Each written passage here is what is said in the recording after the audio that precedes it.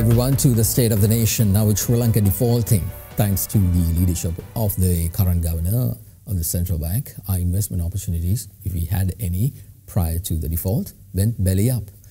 While promising business ventures are still eyeing Sri Lanka, especially from China and the global east, the West seems to be broke and full of problems.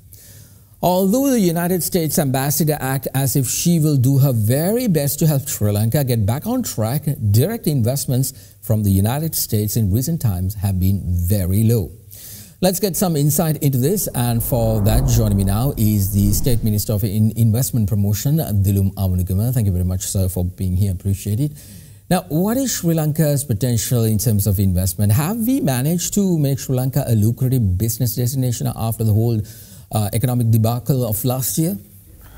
Well, Mahesh, we are working on it right now. There are certain changes. The President as the Minister of Investment also that he wants to make, especially with the rules and the regulations.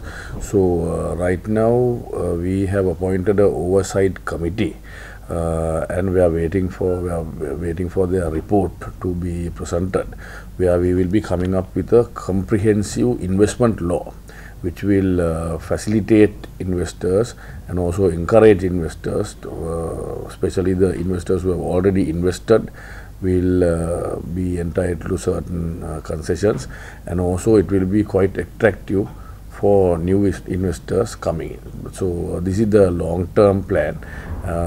We are hoping that the oversight committee will have the report out in a couple of months, and maybe somewhere end of this year or beginning of 2024, we can start off with the new rules. Minister, how is your ministry promoting Port City? I understand that it falls under another jurisdiction, but still, there's a prime opportunity to bring lucrative business to the country.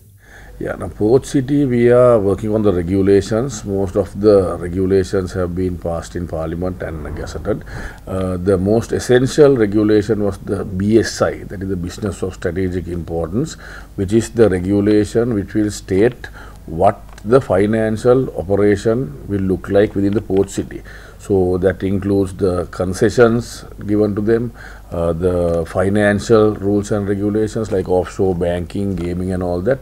So we have about 16-17 investors who have already engaged with the Port City Commission who are pending approval of this BSI. So it has been approved in Cabinet and it's with the legal draftsman. Once it's out, it will be in Parliament and then gazetted.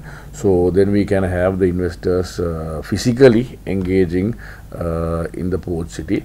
And we are pushing hard because this is the new financial city that we want to develop in Colombo. Of course, there won't be any manufacturing within that, but it will be all financial and business activity within the Port City. Construction is on schedule. We have discussed and we have funded the power, water and sewerage connections. The Czech company is doing a good job on executing whatever the contract they have taken over. So it's very positive. It's very positive, and we have so many investors and companies, especially top class businesses in the world, who want to have their maybe their headquarter or their back office in Port City.